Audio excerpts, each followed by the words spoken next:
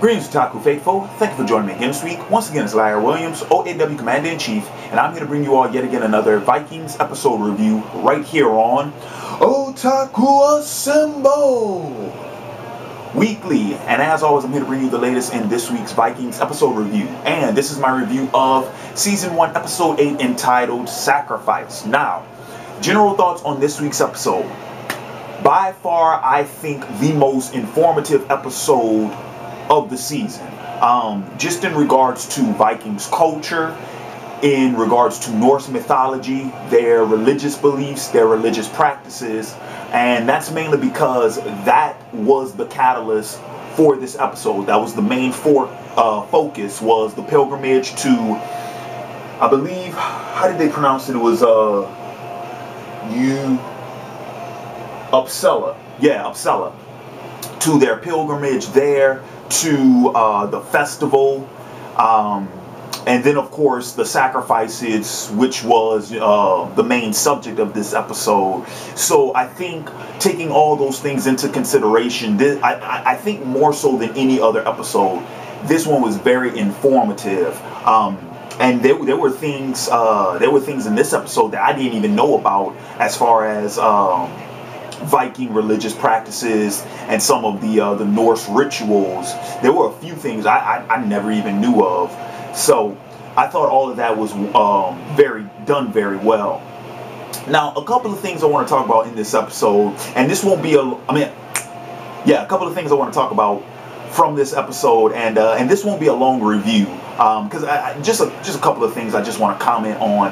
First off, out the bat, let's talk about the elephant in the room. Athelstan. While I was disappointed in the fact that this was not the episode that, well, I can't even say that actually, because the more I think about it, the more I'm thinking that maybe this was that event where Athelstan did have to make a choice. Now, any of you all who've been following up and keeping up with my Vikings episode reviews, you'll remember from one of my previous reviews, I had, a nice long discussion about Athelstan and about him starting to question his faith, and that there was going to come a point in time when he was going to have to choose, and he was actually going to have to come to terms with his questioning of his faith, that internal conflict was going to have to come to a head at some point in time.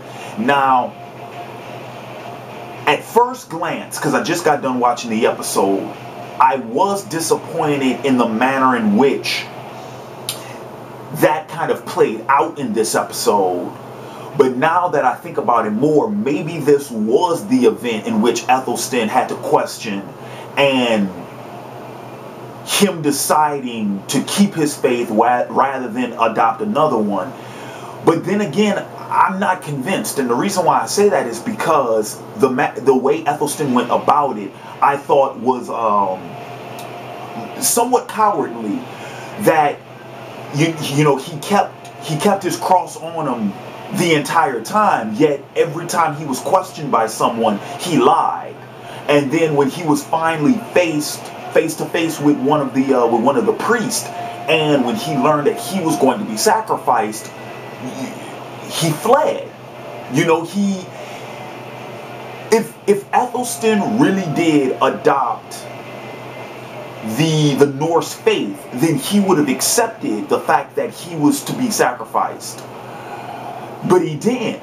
However, it's not as if he went there with the full affirmation of, yes, I am a Christian and I do still keep my faith and this, that, and the other. So that's why I'm thinking that this isn't the event that's going to really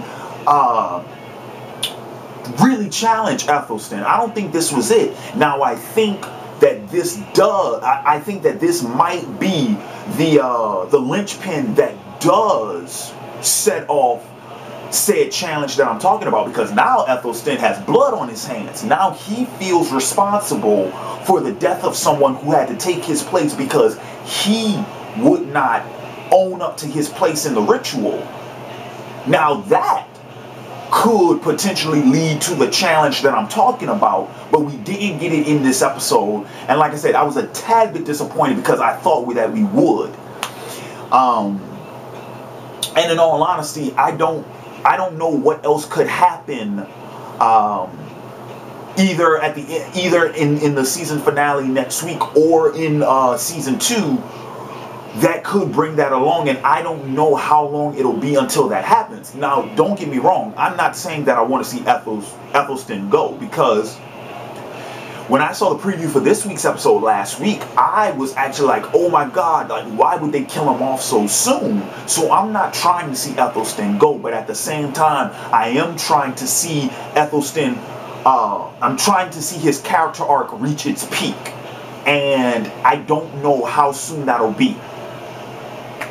So, now I want to mention Ragnar.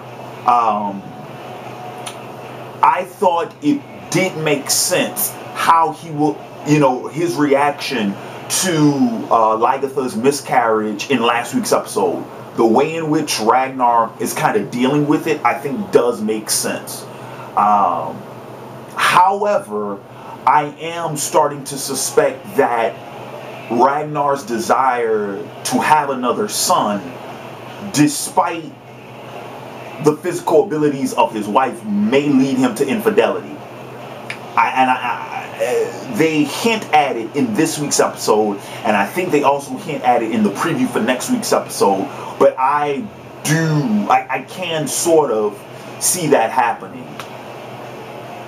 But I thought it was a very good good move on his part to align himself with King Horik, who I don't remember the actor's name offhand, but when I saw him pop up in this, I'm like, God damn, man, he's in everything.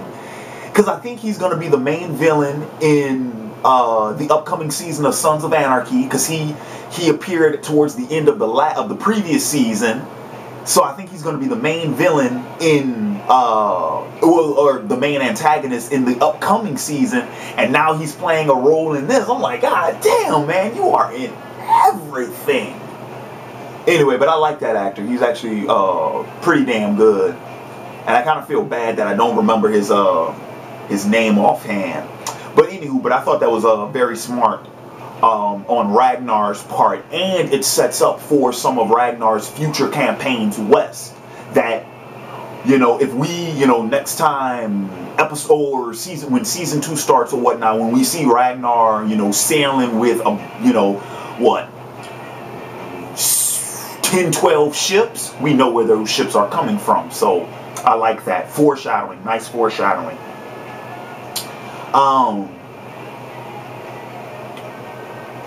I will say that if I'm right about my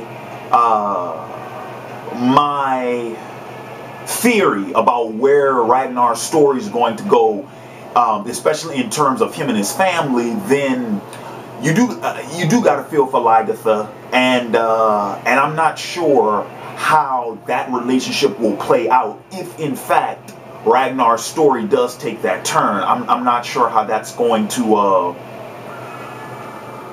I'm not sure how that's supposed to get resolved. Don't know. And my final thoughts on this week's episode is going to be, I just want to make a brief comment about Rollo and Siggy, and how Siggy's conversation with Rollo is reinforcing some of my comments that I've made in previous reviews about her character. And once again, she is a character of questionable morals, questionable intentions. I don't think that she can really be trusted.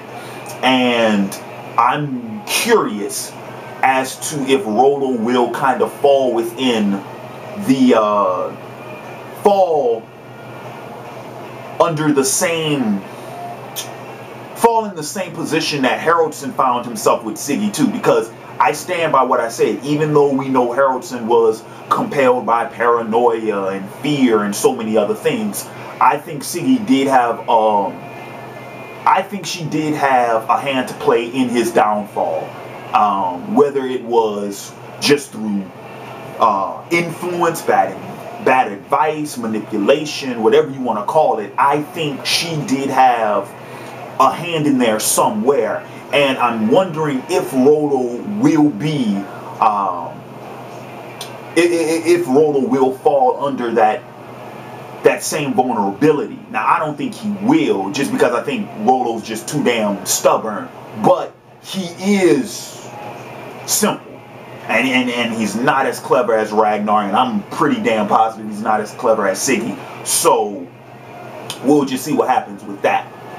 Anywho, but that's going to do it for this week's Vikings episode review. I want to thank you all for joining me again this week, and in the comments below, let me know your thoughts on this week's episode, as well as some of your thoughts, predictions, and theories for next week's season finale.